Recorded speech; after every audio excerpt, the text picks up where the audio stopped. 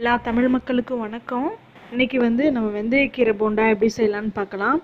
அதுக்கு முன்னாடி என்னோட சேனலை சப்ஸ்கிரைப் பண்ணிக்கோங்க, ஷேர் பண்ணுங்கள், கமெண்ட் பண்ணுங்கள், பக்கத்தில் இருக்க பெல் பட்டனை ப்ரெஸ் பண்ணிக்கோங்க. அப்போ தான் நான் போடுற வீடியோ உங்களுக்கு உடனுக்குடனே கிடைக்கும். நம்ம இன்னைக்கு வெந்தயக்கீரை போண்டா செய்கிறதுக்கு என்னென்ன பொருட்கள் தேவை அப்படின்னு பார்த்துடலாம். ஒரு பவுலில் ஒரு பெரிய வெங்காயம், 4 பச்சை மிளகாய் ரெண்டையும் குட்டி குட்டியாக கட் பண்ணிவிட்டு சேர்த்துக்கிறேன். இன்றைக்கி நான் 1 கப் மாவில் தான் வெந்தயக்கீரை போண்டா செய்ய போகிறேன். ஸோ இந்த அளவு கரெக்டாக இருக்கும். அதுக்கப்புறம் நம்ம வீட்டிலே விளைய வச்சு அறுவடை பண்ணினா வெந்தயக்கீரையை சேர்த்துக்கிறேன். வெந்தயக்கீரை ஃபஸ்ட்டு நல்லா கட் பண்ணிவிட்டு வேரை மட்டும் கட் பண்ணிவிட்டு நல்லா அலசிட்டு அதுக்கப்புறம் குட்டி குட்டியாக கட் பண்ணி இந்த டிஷ்ஷில் நம்ம சேர்த்துக்கிறோம். வெந்தயக்கீரை வளர்க்குறது எப்படின்னு சொல்லிட்டு வீட்டிலையே வளர்க்குறது எப்படின்னு சொல்லிட்டு நான் ஒரு வீடியோ போட்டிருக்கேன். அது எண்டு கார்டில் தரேன், நீங்கள் பார்த்துக்கோங்க. அதுக்கப்புறம் 1 கப் மைதா மாவு இது கூட சேர்க்கணும். 1 கப் மைதா மாவுலையே நமக்கு 20லேருந்து 25 போண்டா வரைக்கும் கிடைக்கும். அதுக்கடுத்து 1/4 கப் அரிசி மாவு சேர்த்துக்கணும். அரிசி மாவு எதுக்குன்னா கொஞ்சம் கிறிஸ்பியாக இருக்கும், அதுக்காக தான் அரிசி மாவு நம்ம சேர்த்துக்கிறோம்.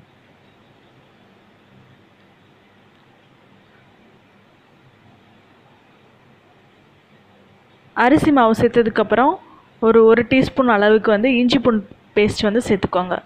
உங்களுக்கு இன்னும் இஞ்சி பூண்டு பேஸ்ட்டோட ஸ்மெல்லு நல்லா பிடிக்கும் அப்படின்னா இன்னும் அதிகமான அளவு கூட சேர்த்துக்கலாம், இன்னொரு ஸ்பூன் கூட சேர்த்துக்கலாம். எனக்கு இது போதும், அதனால் நான் அவ்வளோதான் சேர்த்துருக்கேன். அதுக்கப்புறம் ஒரு 1/4 கப் அளவுக்கு தயிர் சேர்த்துக்கோங்க.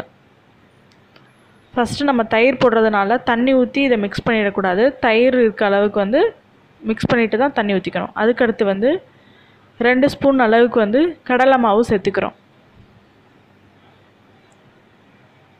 உங்கள்கிட்ட கடலை மாவு இருந்தால் சேர்த்துக்காங்க, அப்படி இல்லைன்னா இது ஆப்ஷனல் தான். மற்ற 2 மாவுமே இதுக்கு போதும். அதுக்கடுத்து தேவையான அளவு உப்பு போட்டுக்கோங்க. உப்பு போட்டுட்டு இப்போ நம்ம தயிர் மிக்ஸ் பண்ணியிருக்கோம் இல்லையா, அதுவே போதும். மற்ற எல்லாத்தையும் சேர்த்து மிக்ஸ் பண்ணுறதுக்கு பத்தாட்டி மட்டும் கொஞ்சோண்டு தண்ணியும் சேர்த்துக்கோங்க. ஃபஸ்ட்டு தயிர் ஊற்றிருக்கோம், நம்ம தண்ணியும் சேர்த்து மொத்தமாக மிக்ஸ் பண்ணக்கூடாது. அப்படி மிக்ஸ் பண்ணோன்னா எக்ஸ்ட்ரா தண்ணி ஆகிடும். இப்போ நான் எல்லாத்தையும் சேர்த்து மிக்ஸ் பண்ணி வச்சுட்டேன். இது நம்ம வடை சுடுவோம் இல்லையா, உளுந்த மாவு வடை, அந்த பதத்துக்கு இருந்தால் போதும், அது கரெக்டாக இருக்கும். இப்போது வானலியில் எண்ணெய் காய வச்சாச்சு. நம்ம சின்ன சின்ன உருண்டைகளாக அதில் எடுத்து போடணும்.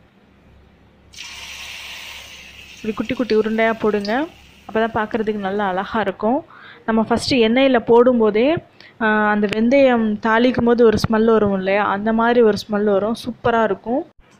வெந்தயக்கீரை போட்டு சாப்பிட்றதுனால இது கசக்கும் அப்படின்னு பயப்பட வேணாம், கசக்கலாம் கசக்காது, சூப்பராக இருக்கும். நீங்கள் கண்டிப்பாக இதை வீட்டில் ட்ரை பண்ணி பாருங்கள். இப்போ நான் ஒரு பேட்ச் போட்டு நல்லா லைட்டாக பொன்னிறமாக வந்ததுக்கப்புறம் திருப்பி போட்டு இதை எடுத்துக்க போகிறேன். அடுத்த பேட்ச் போட்டுட்டேன். எனக்கு 20லேருந்து 25 போண்டா வரலும் வந்துச்சு. இதுவும் நல்லா பிரட்டி போட்டு எடுத்தாச்சு.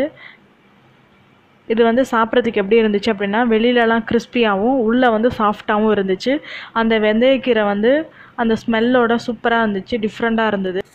வெந்தயக்கீரையோட கூட்டு பொரியல் பிடிக்காதவங்களுக்கு இந்த மாதிரி வெந்தயக்கீரை போண்டா செஞ்சு கொடுங்க, அவங்க கண்டிப்பாக இதை விரும்பி சாப்பிடுவாங்க. வெந்தயக்கீரை மட்டும் வீட்டில் இருந்துச்சுன்னா போதும், 10 நிமிஷத்தில் இதை செஞ்சிடலாம். ஈவினிங் ஸ்நாக்ஸாக இதை பயன்படுத்தலாம். தேங்க்ஸ் ஃபார் வாட்சிங்.